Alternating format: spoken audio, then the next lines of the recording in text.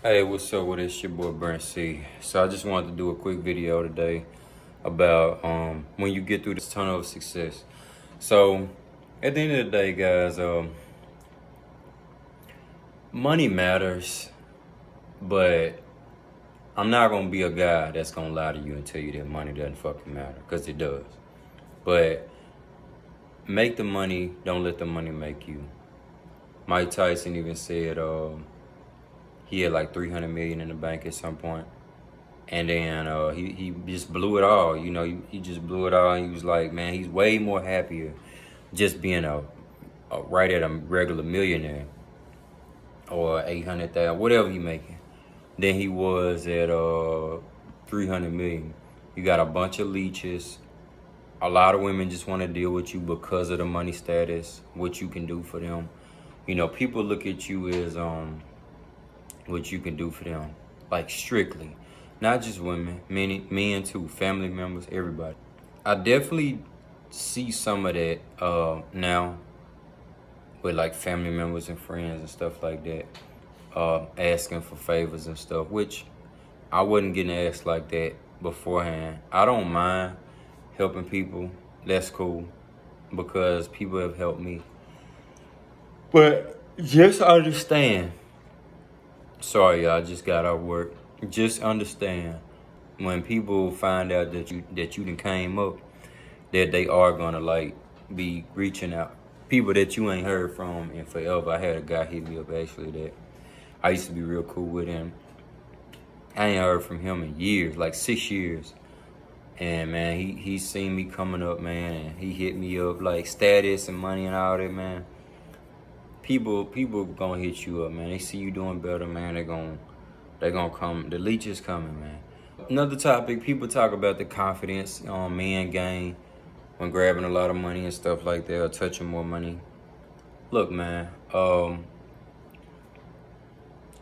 that's true for a lot of men. For me, it really didn't make me any more confident. I was already confident.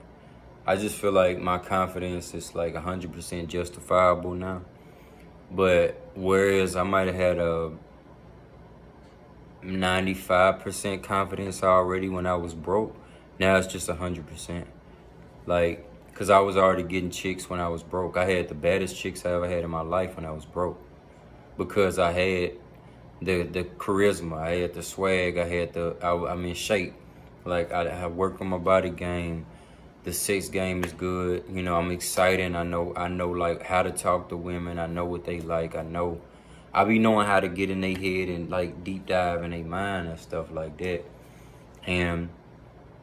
But it's like, it's from a genuine place. Like, that's just really me. Like, my conversation skills have just developed, and I just be knowing like how to talk to women in like a real way, to where like they always be like, oh, I ain't never met nobody like you, or nobody so raw and real like you.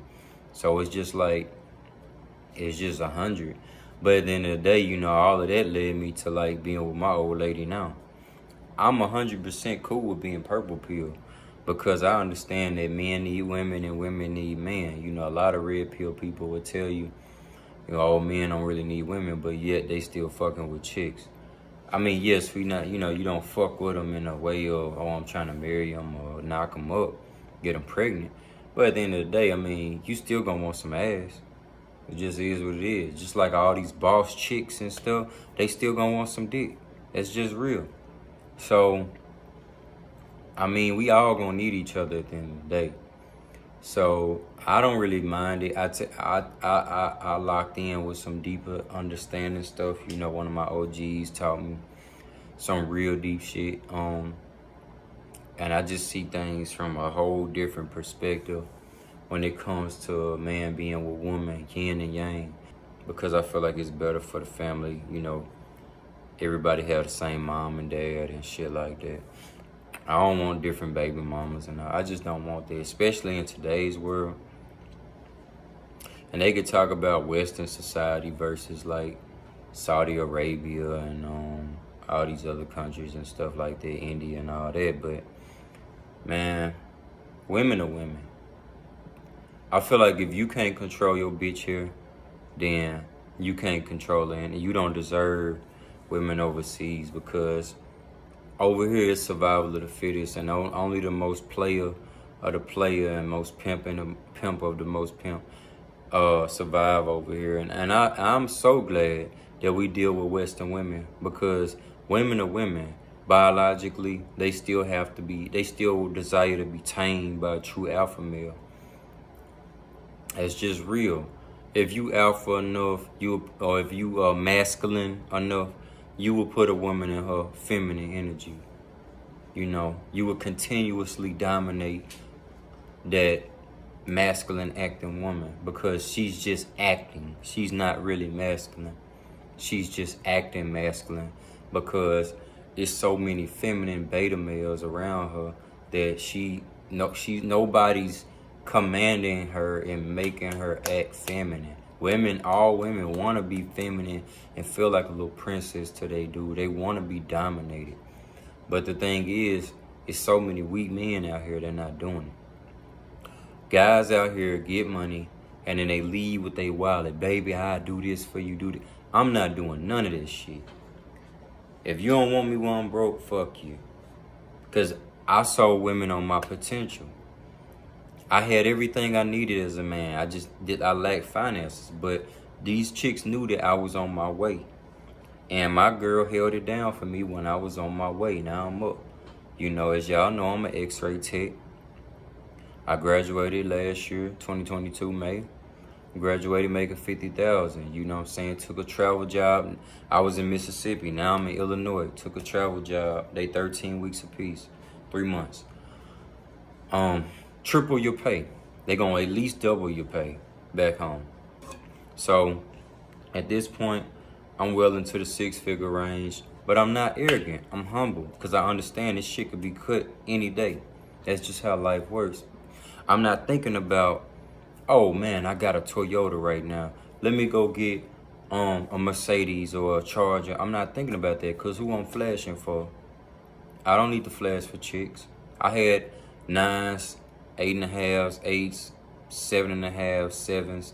I had all of those before I got this money. I had the baddest chicks I ever had when I was broke, staying with my mom. Honest to God, no lie. So at the end of the day, man, it's all about your mouthpiece and stuff like that. Having money doesn't mean women are just gonna fall in your lap, because that's just bullshit. How they gonna know you got it? You're gonna have to open your mouth and you're gonna have to wear it. You're gonna have to wear big chains, or you're gonna have to buy nice flashy cars and clothes and stuff like that.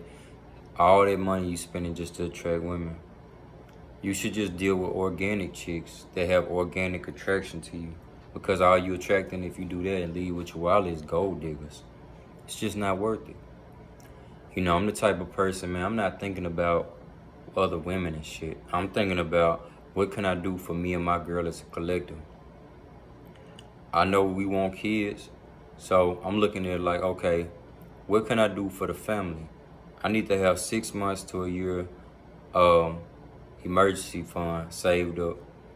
I want to have enough money for her pregnancy, and when the baby gets here, Pampers and all of that. I want to have money set aside for that.